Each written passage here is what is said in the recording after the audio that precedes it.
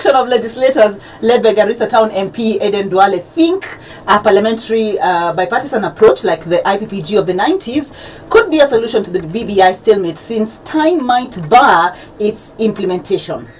Sawa, mimi nimeomba bunge la Kenya, viongozi wa chama zote, chama kubwa kama ODM, Jubilee, chama ndogo kama KANU, Wiper, wote tushirikiane, kwa sababu katiba ya Kenya inakubali mabadiliko ya katiba kupitia bunge na kupitia kwa wananchi. We must welcome all suggestions from right-thinking sources. Mimi naona sio mambo baya. Wakiniuliza nitawasaidia vile inawezekana. Let them not bring BBI back to parliament. Parliament has been captured by the state.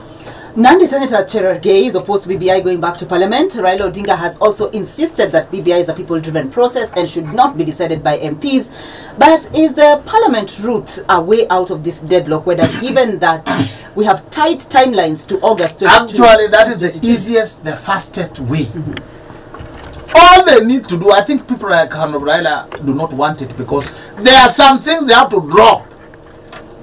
Like the constituencies that they have allocated to their friends, the friendly regions, that has to be dropped. But dealing with the question of winner takes it all, where various communities, if you lose, you feel you're like you're outside.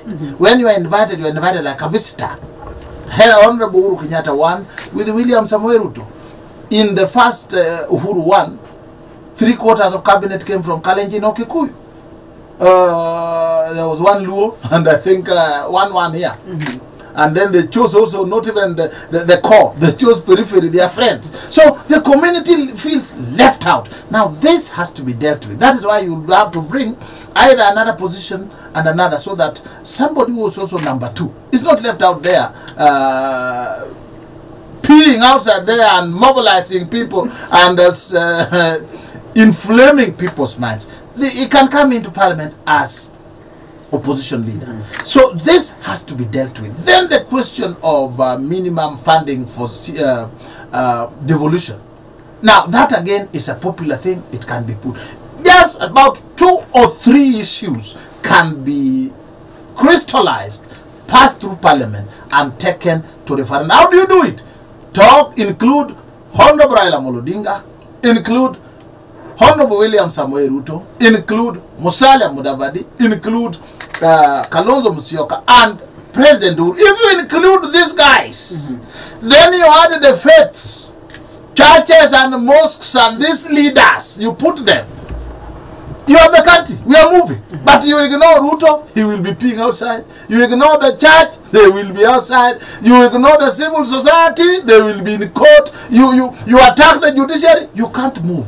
It is consensus building quickly. We can do it, it can be done, but it requires sacrifices. It requires them to bury their ego.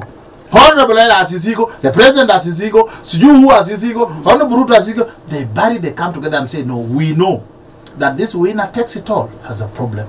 It is also good to increase funding of the counties. These 2 or 3 things we can deal with. Let us move on. One of the things they have to drop is this thing against the judiciary called Judicial Ombudsman. It really unites the judiciary against BBI. They want to love it, some want to like it, they look at it, they are like, but they say, who you? So this can be done. What those parliamentarians are saying is very good. The other ones, if they cling to BBI, even if you are to win in the Court of Appeal, there is still the Supreme Court. You'll have to do a lot of work. And that work, for it to work, there must be cherry picking of judges, and there must be rapprochement between the president and the judiciary. Court to Secretary General Francis Atwoli also has a twist. He says IPPG is a waste of time since the Court of Appeal will annul the High Court ruling. To that caucus, and they must rethink and consult widely. Issues of IPPG has been overtaken by events, because BBI, we popularized it, 44 county assemblies approved it.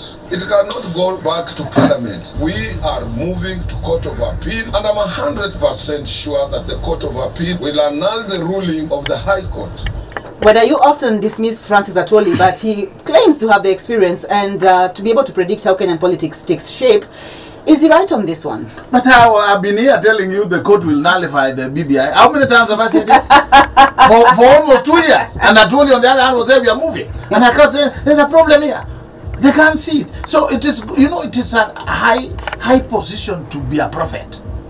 That's why even religious leaders, they prophesy. I prophesy for you, Julie. You will be MD KBC and you feel nice. When they tell you, you have to go through the valley of the shadow of death fast, then you are like, that prophecy is from the devil. So it can work, but those hard positions that are being advised by the likes of Atuoli, my big brother Atuoli, that's where the problem is.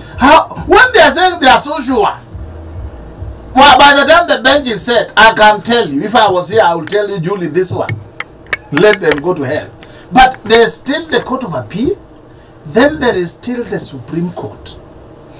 They may not dismiss or accept the appeal. They may just delay. Say, okay, well, let's do it. We will do it in September. That again is a problem. So let's not underrate the judges.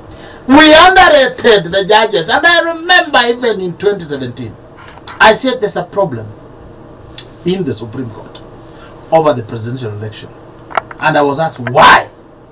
I said, when the Deputy Chief Justice asked about the servers, and an order was made to go and open these servers, then the next day we went back to court and the servers had not been opened. I could see on her face, she had made up her mind. You could see it, she made up her mind. Julie, if you have made up your mind to love me, I can see it on your face. And if you have made up your mind that I'm an idiot, I can also see it. You don't have to say it. So when we keep on saying, I'm sure, we are sure, we are sure, even the judges who are giving it 50-50 may say, okay, all right, sawa, let's see. And then they say, decision, 2 months. Then thereafter, 2 months. Then so is unwell. So is what? We have seen these things before. Let them do an initiative that will work. What is that initiative? Let them stop threatening, insulting the judiciary. They can also follow another route.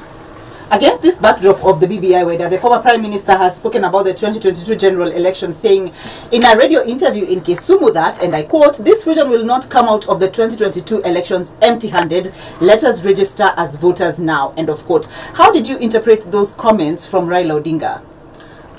Those are his usual talks. You know, to shove up support and to ward off wisdom. He always comes. See, you have them saying, who can bog us? Nobody can stop reg, and at that time reg is stopped. And when you say no, let's use wisdom. Proverbs 4:7 says, wisdom is the principal thing. Of all you are getting, get understand. God himself talking. Not how many people support you. Yes, the region will not be left behind. We want a united country where after elections, things are shared equitably. I hope that it did not mean that if he gets, the Luo people get. It should be that after elections, even if he doesn't get, other Luos can also get, and it will be deemed they have gotten. But that, in my view, is a statement meant for the base. And it is good for the base, but also it sends in wrong signals. What he needs now is strategy. Other than strategy, he needs God. The final giver of the seat in this country, the presidency, I have seen from the days of Moi. In fact, from the days of Kenyatta. It is like at that tip, it is God who tells you. They always say, oh, Jomo was in jail and whatever, and people said, you can take presidency and then release Jomo. God sent Jaramogi to say, hold on, we are waiting for him. He came out. Now, he put Jaramogi, his second, in command, and Jaramogi could clearly see that Mzee is old. His time, ordinarily, he'll go ahead of us. Jaramogi walked away from him. He picked in Murumbi, also he walked away. Then he picked in the son of Sacho, Daniel. Then he came in and said, since I didn't even know I would be vice president, Mimi sitaona ubaya. See no evil, hear no evil. He sat there, I think 11 or 13 years. Then one day, Mzee passes on, and another person says, I'm told the story says, Mahiu and the rest said, get ready, we are going to swear you in. Maybe he didn't believe it until after being sworn in. And even when he was sworn, he had not prepared. He said, I will follow Nyayo Kenyatta. And then people understood. He said, oh, he will be as tough as Jomo. And they started towing the line. That's how he became president. Then Kibaki, at the lowest moment, he became president. Then Uhuru, when now Moi tried to push him, he couldn't get it. But now when he had Hague, he had whatever, that's when he became president. Now, even Honorable, if you want, let him know that there's a tip where Jehovah is the one that tells you, not Tialala, not Tibim, not Weranbogam.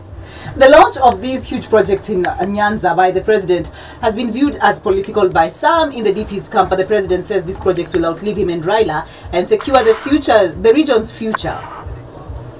yangu na namkushukuru kwa sababu mnaona kazi ndio hapo na kazi hiyo imewezekana kwa sababu tunasimama pamoja, na kutoka wakati ambapo tulisema ya kwamba tutaunganisha Wakenya, ndugu yangu amesimama kidete, tumesaidiana na tutaendelea kusaidiana. Hata tukiangalia siku za usoni tutakuwa tukiangalia pamoja, na ndio Wakenya wawe kitu kimoja. Last week, you were dismissive of these legacy projects, Weda, but the truth is that for generations, Nyanza has not witnessed such as a flurry of mega projects being launched by the highest office in the land. You know, I love my president, so what makes him popular makes me happy.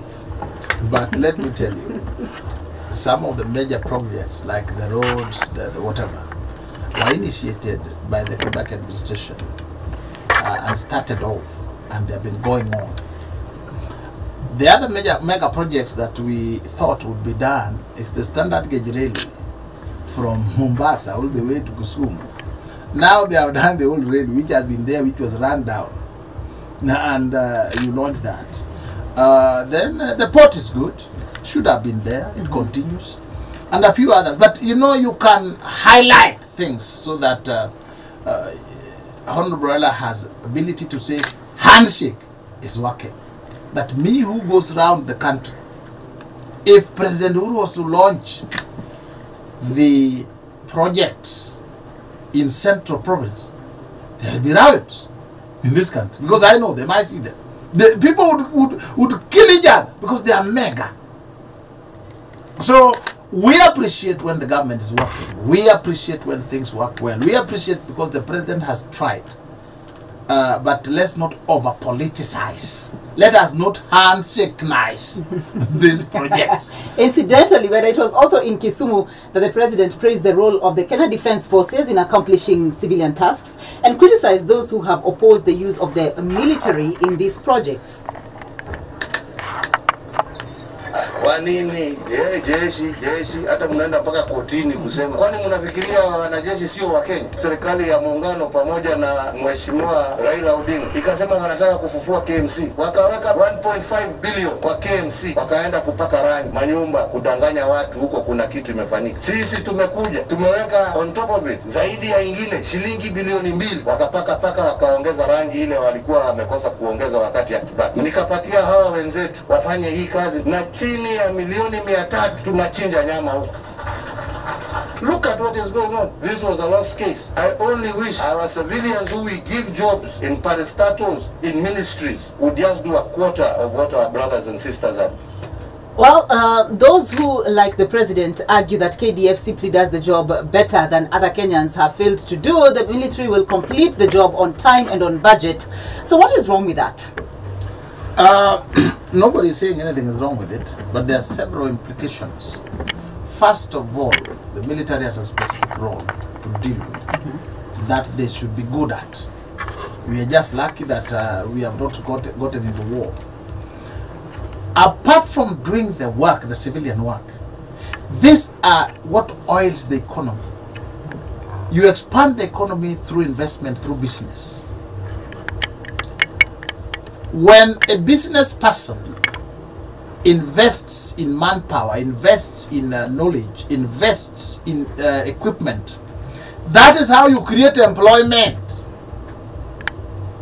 If you are going to do all our roads through the military, these other people are going to be idle there. Those who steal, they are the ones who appoint them. They appoint the wrong people after they have stolen, then they say the civilians. No. You must understand that the countries that have grown, the ones that we emulate, the ones that are successful, Singapore, younger than us, they are not using the military. They are allowing the thrift of business. They are allowing job creation. They are allowing, so if every work will be done by military, then what about Julie Wanjiku? How are you going to earn your daily bread? Please. So it is good to think like that, but that is not economics thinking. That is communist thinking, which has not helped. The Chinese who are working again building a road, they are not military. They are just businessmen and women who have capital, who have skill, who have equipment, and they have chosen to work with discipline and virtue. There are many Kenyans who can work with discipline and virtue. We have a man called Matiang'i here. We have Magoha here. They are there. People like Weda are here. So you choose your friend or somebody from the village, somebody from home. He goes and does a poor job. Then you say civilians. That is wrong. Away from that, even what do you call it? Medical treatment. We don't tell to the military. When things are thick, they come to the civilians. So last Thursday, national leaders from the president, his deputy speakers of both houses and legislators were at their most humble during the annual national prayer breakfast. The keynote speaker was your learned colleague, Peter Wayaki, who spoke about the shattered dreams of a nation. Unfortunately, who fear their best times are behind them, and this is a tragedy. It seems far-fetched to agree with the psalmist when he says in Psalm 16, Lord, you alone are my portion and my cup. You make my lot secure. The boundary lines have fallen for me in pleasant places. Surely I have a delightful inheritance. Many times we feel, despondence and despair, like those words were written for a world very far from ours, and for a people not like us. But while many people watching that prayer breakfast, whether and hearing those remarks, would be asking if this is more than just an annual ritual that we hold every year to say all the right things without actually changing our behaviors and attitudes. Yoli Wayaki spoke very well. Wayaki was 1 year ahead of me in the university. He's married to my classmates. So we have been, we are known. We are in a big breed. But what he spoke is right. What he spoke is correct. And one thing you know is that faith comes by hearing by the word of God. Some of these people you have to tell them again and again and again and again. It sinks slowly. So the fact that we have the ritual, at least we can say prayer breakfast. We are way ahead of some people who don't even think about prayer. Second, the fact that the president can sit there and the deputy, and there's somebody telling them in the face, that is progress. The fact that they come out and also pretend, although we know they didn't want even to sit together with the deputy and the president, they pretend, that is good enough. There are some people who have been dragged to church. They were dropping people in church. They were going dropping. Then they say, sit and wait.